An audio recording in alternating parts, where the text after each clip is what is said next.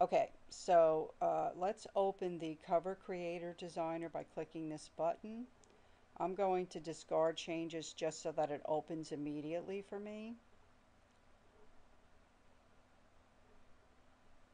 Okay, now just as an overview, you're going to have three choices. You're going to be choosing your design, you're going to be changing your styling and editing, and the third choice is going to be previewing it. So let's start. The first level here, the design, you can either choose one of these image-based designs, or you can choose a non-image design, which has either a solid color or it has some sort of texture or design.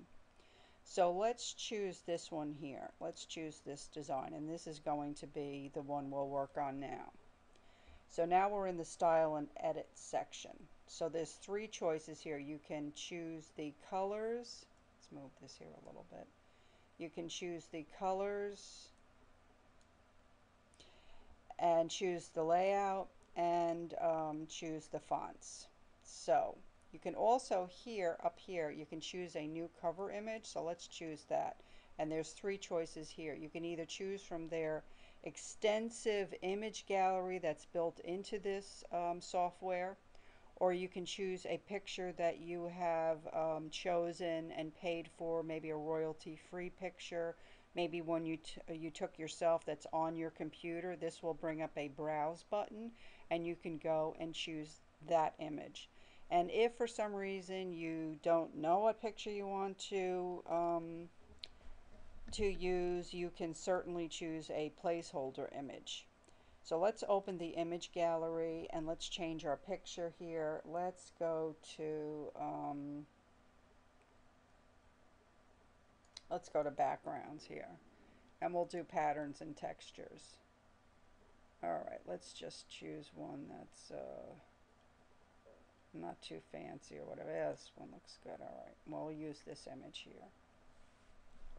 Okay, so now we have this image here. Okay, so the coloring is pretty horrible. So let's choose the colors here.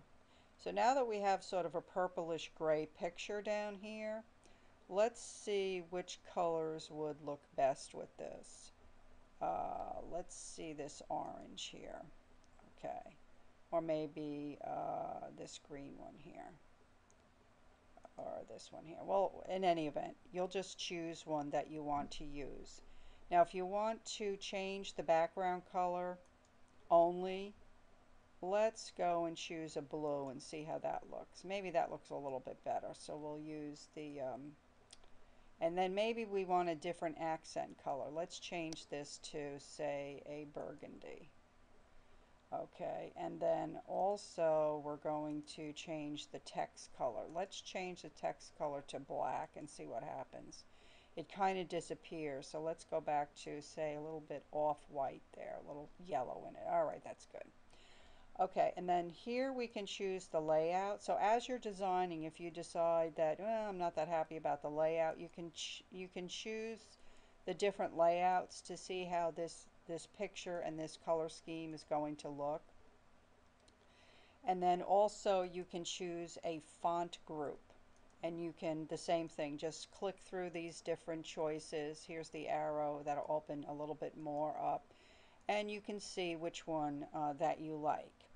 Now, if you've gotten to the point where the book is like completely hideous, like the one I have here, and you want to start over, you click over here and you can go right back to the beginning and start with a new design and start again.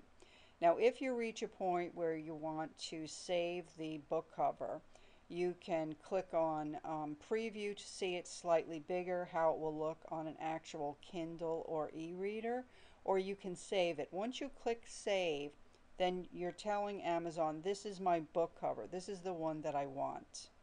Okay, so I'm just going to start over because this is even more hideous than the one I started with. That's pretty much how you will use the book cover creator.